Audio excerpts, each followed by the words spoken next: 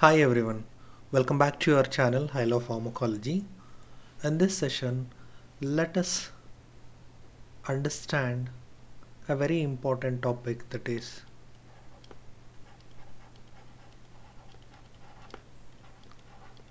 physiological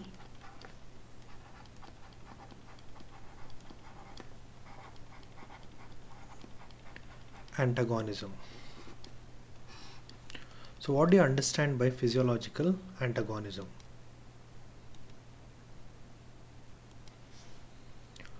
So the other name for physiological antagonism is functional antagonism. Functional antagonism. So here the concept is two drugs acts on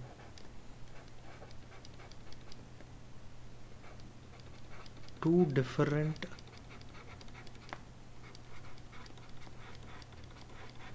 receptors to produce two different actions on one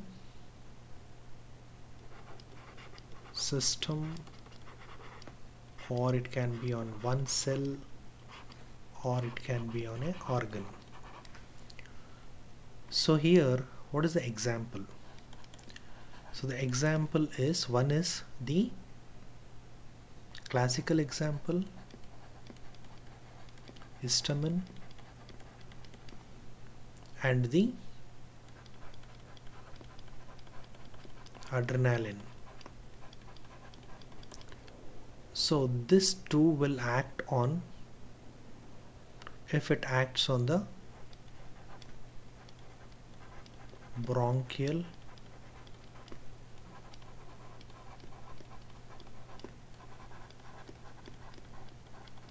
smooth muscles. Histamine will act on H1 receptors,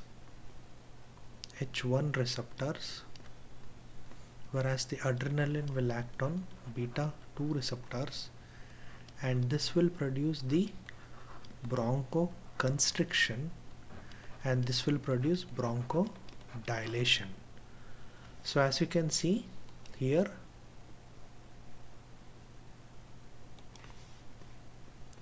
there is a two drugs acting on two different receptors and two different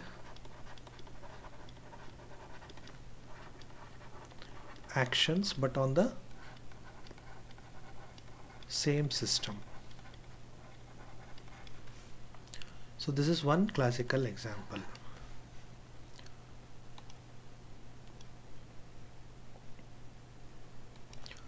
The second classical example you should remember is with respect to the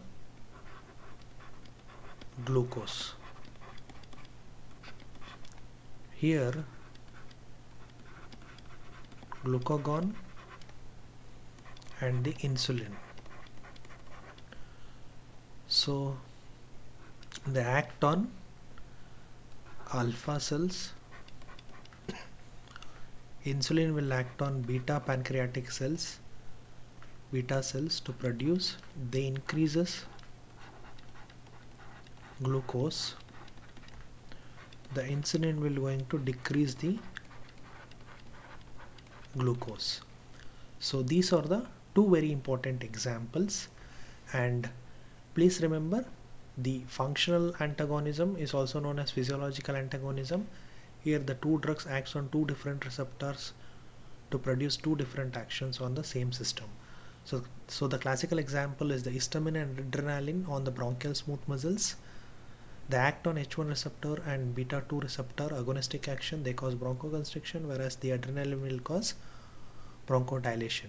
Whereas with respect to the glucose, the glucagon will act on the alpha cells in the pancreas, and they cause the increase in glucose release. Insulin will act on beta cells. Basically they are going to release the insulin secretion from pancreas cells, and there will be decrease in the glucose levels.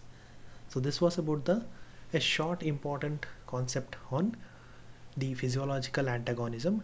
If you find this video useful, please do subscribe to my channel Pharmacology for more such interesting concepts in pharmacology, and also please share among your friends, and you'll be helping them also in understanding these concepts. Thank you.